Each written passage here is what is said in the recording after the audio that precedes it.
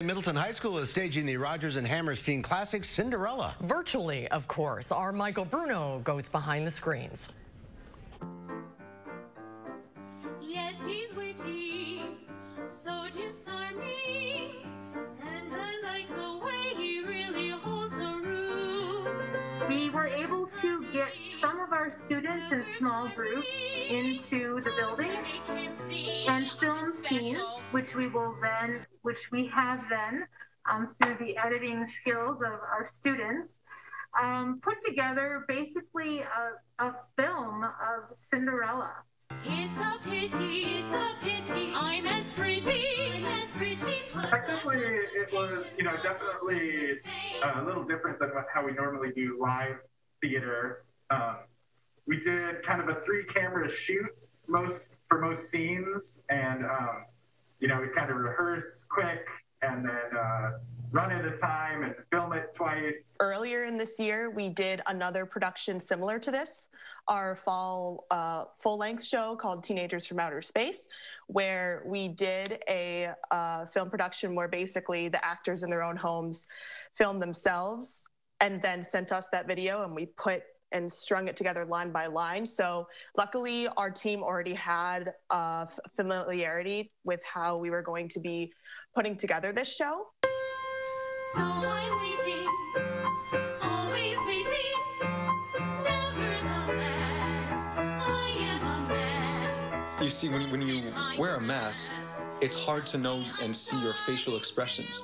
And so if you just see this, you can't really tell like what I'm feeling or any of that. So we took that as an acting challenge, and we did different things. We did different let's say different gestures, or we did different things with our eyes or our eyebrows or the way we talk to express our emotions and express our characters' beliefs and desires.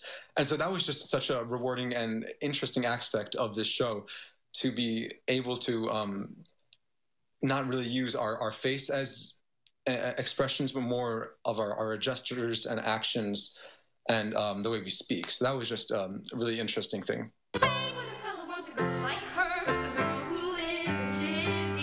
I think a big part for me is my facial expressions, and I really get in there and like chew things up. So I kind of almost took it in a different direction, and a lot of it for me was sound and how I sounded. So for me, I'll let you in on a little secret. Charlotte's a snorter. You find different outlets and ways to still embody that character. And behind the mask, I'm always still making that face, because to me, that's how it helps me get the character. It's a pity, I'm as pretty, plus I've got the patience of a perfect saint. But I know it's hard with the masks. Can you imagine it's all about the eyes and the eyebrows? It's an acting challenge. that's what it's come to. Michael's here really now. is.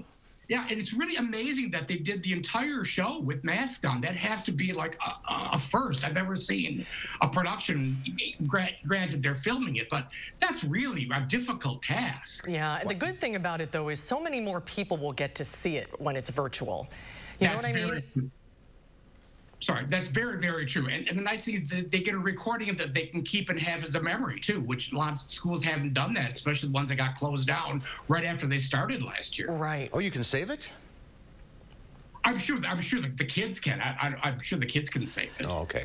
Now, The school probably has a record archive of it. I better not get him in trouble by that. Yeah, right. Don't listen, Oscar Hammerstein and Rodgers, wherever you are.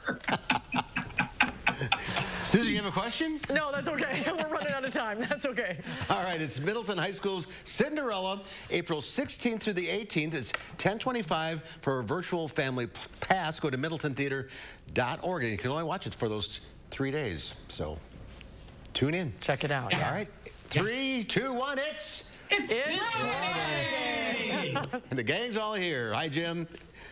Hi, Mark. Hi, Susan. Have a good weekend, guys. You too. We'll be right back with a final check of your forecast.